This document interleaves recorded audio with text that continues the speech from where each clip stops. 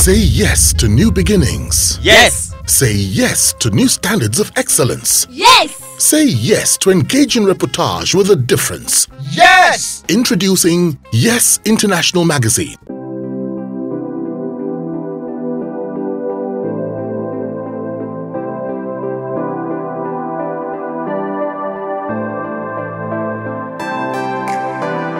Now, you ran one of the most effective campaigns as the governorship candidate of APC in Rivers State. I remember reading your manifesto there, titled Better Together. What exactly went wrong? Well, if you ask me, what went wrong is our electoral system. There was nothing wrong with our campaign. We ran the most effective campaign. Rivers people accepted our message, but Rivers people were not given opportunity to cast their vote. The electoral process was marked by violence. It is the first and only election in Nigeria where we lost 1,000 souls. It has never happened before.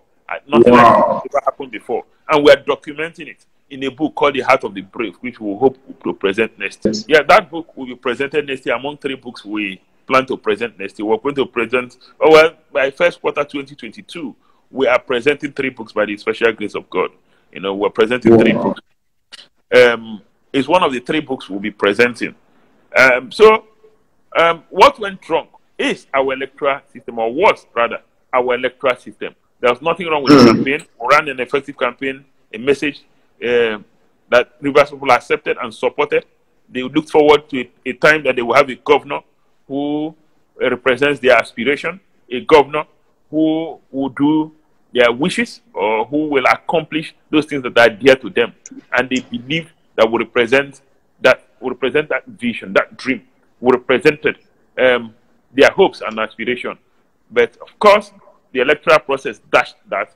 It was marked by violence, and they got a governor they didn't deserve, a governor they didn't elect, a governor they didn't vote. But that's history now. All right. Now, still talking about that election, what would you have done differently if the people had elected you compared to what is currently on ground? 2 persons are the same. I would have done several things differently. In a manifesto which we called Roadmap to Prosperity, we outlined what we could have done if given the opportunity to serve as governor. And we anchored it on 3 things. Step 1 is security, law, and order. No society can prosper if there is no law and order. If the people are not safe and secure, and they don't feel safe and secure, no society can prosper. Now, in an atmosphere of insecurity, you cannot talk about economic prosperity. You cannot talk about economic growth. When the people feel insecure, not only are they insecure, when they feel insecure, productivity will come to all-time low. When productivity comes to all-time low, there will be no employment because there are no economic activities. In an atmosphere of insecurity, there will be no economic activities. People won't go to farm. They will feel insecure to go to farm. There will be no production.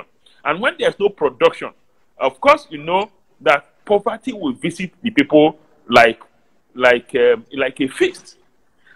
And when the people are poor, of course, it affects the quality of living, and it affects the next generation. They can't send their children to school. That's what happens when there's poverty. They can't get the best of healthcare. They can't get the best of nutrition. Is that not what happens when there's poverty? And so, we have said the first thing we will address is the issue of security. And order. The second one is to create the environment for investment to flow into Rivers State. Create the right environment. And creating the right environment means that we put the right infrastructure in place. We will address social infrastructure. And when we say address social infrastructure, one is address the issue of education. You build capacity of the people. If you to live a productive life, when you invest in education, whether in primary, secondary, and tertiary education, what you're doing is that you're enhancing the capacity of the people to live a productive life. And it affects the generation that will come after them.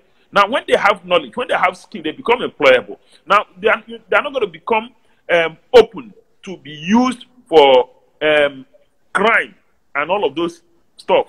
They will live a well-guided and productive life. So we invest in social infrastructure of education. We invest in social infrastructure of healthcare. We invest in social infrastructure of the platforms that will provide them opportunity to embark on meaningful economic activity. So the second thing we have said, we say create a right environment for investment to come in and thrive. Now, the other thing, aside from that environment includes the fact that you build infrastructure. Now, you make the judiciary function. Now, the fact that, if you talk about land title, people should be to have access to land title. With land title, they can now take loan. They can do businesses. Now, invest in power infrastructure. We have a clear plan on how to give Rivers State 24 hours, 7 days power supply. There's no part of Rivers State that lights will have blinked. It's simple. We are endowed with gas everywhere. Everywhere in Rivers State, there's no single community where there's no gas. And we would have done a mixture of things to provide them electricity. You know, small power plants powered by gas. Now, of course, mixture of different sources of energy. And we deploy it. And we're almost going to achieve that. So that's the second thing. How about the third one? The third one is intervention itself in productive activities. We want to target sectors. The target sector of agriculture, because agriculture has capacity to create a lot of employment. And so what we wanted to do was a transition from sustenance farming to mechanized farming, whether in the area of aquaculture or the area of farming, mechanized farming itself. In agriculture, wanted to target agriculture, wanted to target ICT, wanted to build ICT park in first the three senatorial districts of the state. Wanted to build ICT park that can take, at the first phase, 1,000 young people living at the ICT park, owning offices at this ICT park, doing their business. If for nothing else, Rivers State will have been the hub of ICT servicing the whole of this country. We had a clear vision of those who wanted to partner with, they get the right partnership, get the right funding, build those ICT parks. Now, at first instance, put 1,000 persons in the ICT park. With the visitors office, they got the right skill, they have all infrastructure, the ICT infrastructure to drive it. After which they will move out, set up their own, you bring another one. So in the first 4 years, now you train 3,000 young people. So in the first year, second year, 3,000. So in the first 4 years, you're training 12,000 young people of their own businesses. Wow. Our idea is that each person who goes through the ICT park will be able to employ 10 other persons. So we're talking about 120,000 young people working in that sector, supported by the state government to set up and create employment for people. So that's the other thing we wanted to target on. The third wanted to target on was the creative industry of football, filmmaking, and all of that. Those create the creative industry, the creative, knowledge-driven industry. That's the other thing we wanted to focus on.